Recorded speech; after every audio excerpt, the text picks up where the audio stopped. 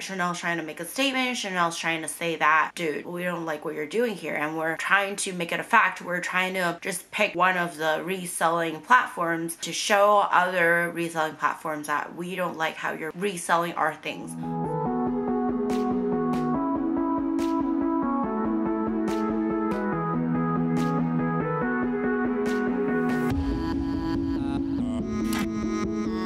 Hello everyone, so today we will talk about the Chanel lawsuit against The RealReal. So as some of you guys know, Chanel has a lawsuit against The RealReal because Chanel claims that The RealReal sells fake Chanel products on its website, and it claims that it's affiliated with Chanel even though it's not. And what Chanel is saying that The RealReal is not selling just one fake Chanel product, but all of their Chanel products are fake. I'm a little skeptical about that because for a website like The RealReal, it's kind of like eBay. Yes, there will probably be some fishies out of the net, and some of the products might be fake because there's just not enough control over that. But I don't think every single Chanel item is fake, because how The RealReal works is that there's the seller who sells things on The RealReal as a website, and depending on what the seller or the consignor puts there, that's the end result. So The RealReal is not really like creating the Chanel products. The RealReal is just a platform where people consign, buy and sell things. And so my opinion about this, I think there are many ways to look at it, but one possibility is that Chanel is just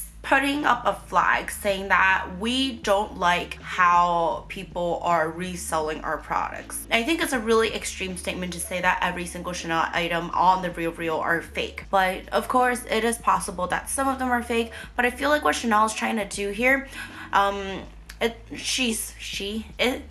it's trying to make a statement saying that we don't like how some people are reselling our products. We don't like how our items are on like the reselling market or the secondhand market, or just basically we don't like how our products are being resold. Chanel is not the first brand that has done this. There are historical examples of brands just being protective of their own product. Tiffany has also historically had a lawsuit, a very similar lawsuit against eBay, saying that eBay sells some fake Tiffany goods. And unfortunately, Tiffany lost, and I'm pretty sure, like I'm 99% sure that there are still some fake Tiffany goods on eBay. I'm not saying that all Tiffany goods on eBay are fake, because like The RealReal, eBay works as a platform, and then people consign their goods, or not consign, but people take pictures of their goods, sell them on eBay. And eBay itself, eBay doesn't create Tiffany goods. eBay is just a platform where people take pictures of their own goods and sells it on eBay as a platform.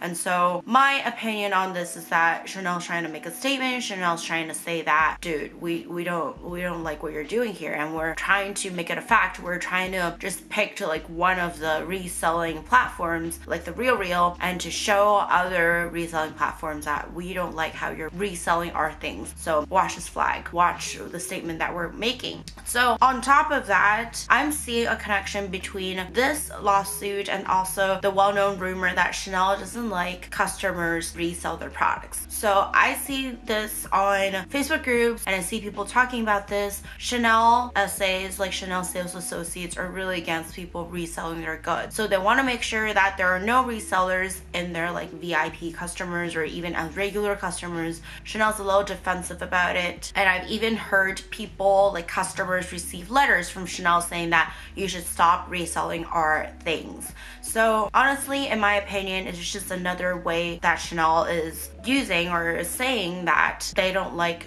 people reselling their things, whether it's like a reselling platform or individual resellers or just customers who resell. Let me know what are your opinions, what is your opinion on this lawsuit, and I will see you next time. Bye.